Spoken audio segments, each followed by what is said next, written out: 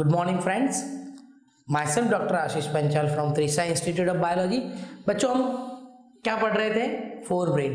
तो fore brain में actually तीन पार्ट होते हैं, olfactory lobe, cerebrum and diencephalon. इसके पहले वीडियो में हमने देखा olfactory lobe and the cerebrum. तो आज के वीडियो में हम देखेंगे diencephalon. So before going to diencephalon मुझे आपको एक थोड़ा चीज़ बतानी है कि वेंट्रिकल्स, ब्रेन में टोटल 4 वेंट्रिकल्स होते हैं और वो वेंट्रिकल्स कहाँ प्रेजेंट होते हैं। तो आइए हम यहाँ देखते हैं कि 4 वेंट्रिकल्स कहाँ होते हैं और कैसे होते हैं। सो 2 वेंट्रिकल होते हैं। The 2 ventricles are present in दी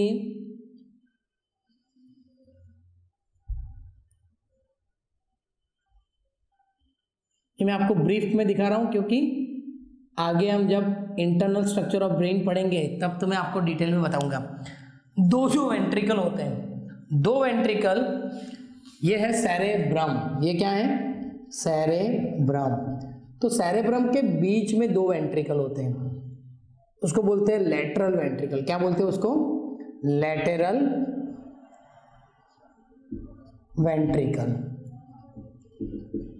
फिर लैटरल वेंट्रिकल जहां ओपन होता है, तो यहां से लैटरल वेंट्रिकल ओपन होता है, सो उसको बोलते हैं फोरामेन ऑफ मॉन्ड्रो। फोरामेन ऑफ मॉन्ड्रो वो कहां ओपन होता है? तो they are open into the 3rd ventricle and this 3rd ventricle open into the 4th ventricle with the help of iter. This is known as the duct of iter. Okay? और aqueduct भी बोलते हैं उसको। Okay, सो 2 से lateral ventricle होते हैं, वो open होता है 3rd वेंट्रिकल में, 3rd वेंट्रिकल ओपन होता है 4th वेंट्रिकल में। ये जो 2 लैटरल वेंट्रिकल है वो ओपन होते हैं 3rd वेंट्रिकल में with the help of foramen of मॉन्ड्रो। अब हम देखते हैं कि डायनसेफेलॉन क्या है और कहाँ लोकेट होता है। तो एक्चुअली डायनसेफेलॉन यहाँ प्रेजेंट होता है, 3rd वेंट्रिकल को वो सराउंड करता है। Okay, means the diencephalon, actually the diencephalon is present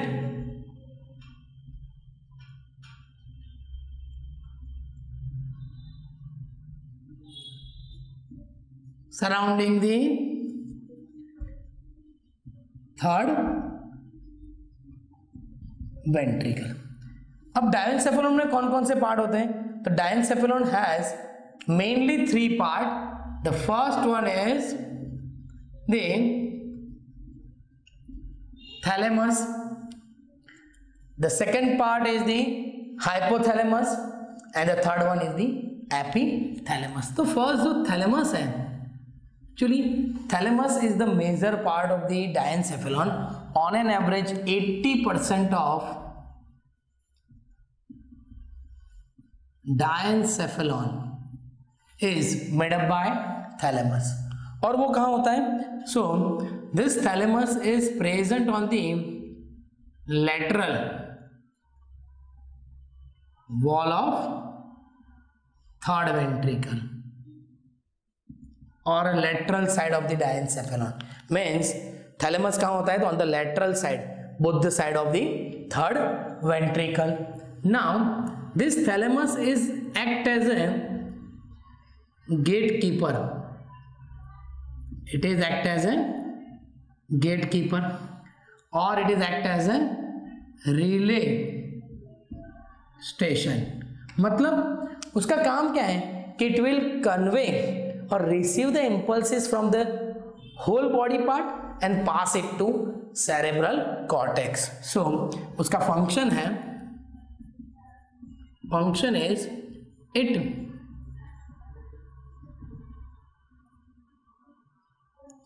receive the impulses from whole body and pass it to cerebral cortex. Means वो क्या करता है? पूरे बॉडी में से इंपल्स देता है और थैलेमस क्या करता है? It is pass it to the cerebral cortex. So thalamus 80% of the diencephalon का जो पार्ट है वो थैलेमस बनाता है, वो लैटरल वॉल में है। मीन्स जो थर्ड वेंट्रिकल है उसके दोनों साइड, मैं अगर आपको इन ब्रीफ बताऊं तो ये दोनों साइड जो होता है that is covered by the thalamus. Okay, सो हम यहाँ देखिए कि suppose it is the third ventricle, तो थर्ड वेंट्रिकल के दोनों साइड क्या होगा, थैलेमस होगा। Clear, this is the thalamus. Okay, वो एज अ गेट कीपर और एज अ रिले स्टेशन काम करता है कि बॉडी में जो भी इंपल्सेस आते हैं वो रिसीव करके सेरेब्रल कॉर्टेक्स को पास करते हैं। क्लियर, नाउ नेक्स्ट पार्ट में जाते हैं हम, that is hypothalamus.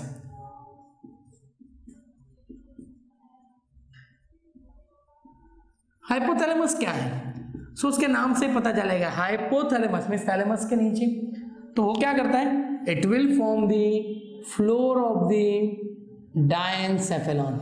Okay, this is the hypothalamus. So it is formed the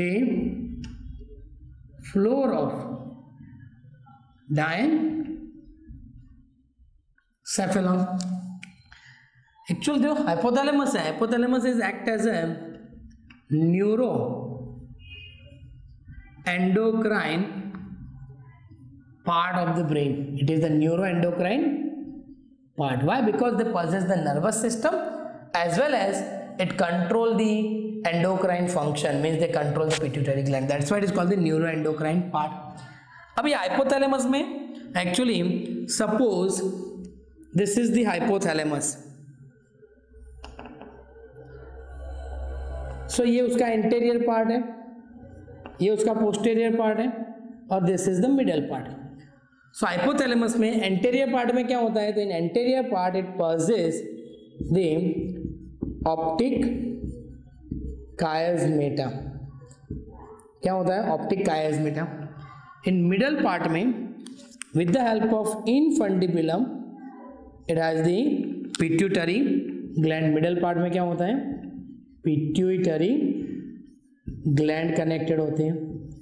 और इन posterior part it pauses the small structure known as the mammillary body. Done. Now what are the functions of the hypothalamus? So function of hypothalamus, it help in the thermoregulation. Thermoregulation means it regulate the body temperature. Also it regulate the thrust, hunger, then sexual behavior is controlled by the hypothalamus. Okay, and the last part is known as the epithalamus. The third part is called the epithalamus. आपको उसके नाम से ही पता चल जाएगा। epithalamus means they are from the roof of the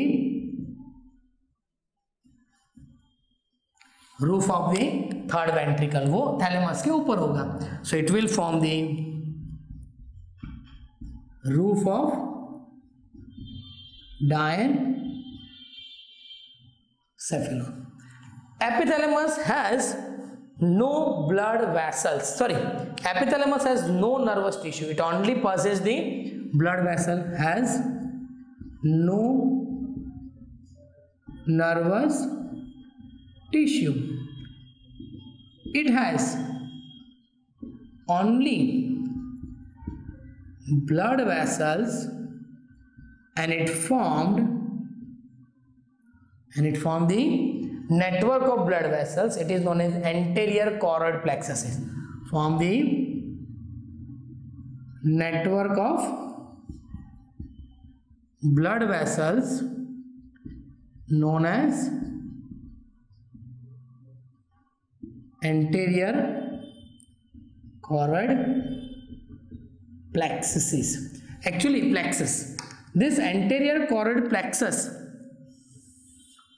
from that the blood circulate throughout the brain, and it is the part from where the cerebrospinal fluid is formed.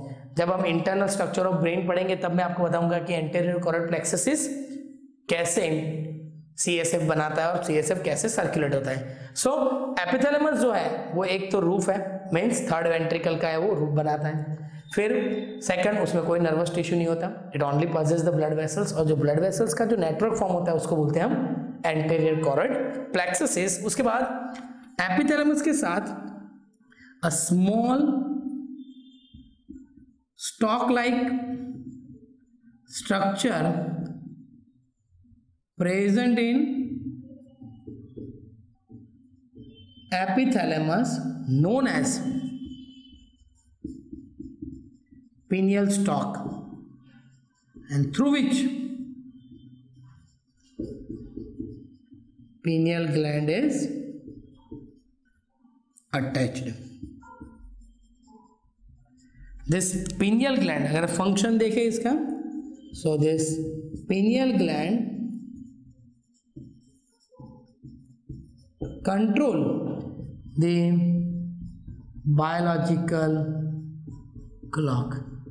The detail of this pineal gland we will discuss in the endocrine system, but here मैं आपको सिर्फ इतना बता देता हूँ कि जो pineal gland है वो बायोलॉजिकल क्लॉक का काम करती है. मीन्स जैसे हमारी बॉडी में सर्काडियन रिदम है, स्लीप अवेक साइकिल, वो सब कौन कंट्रोल करता है? तो it is control by the epithalamus.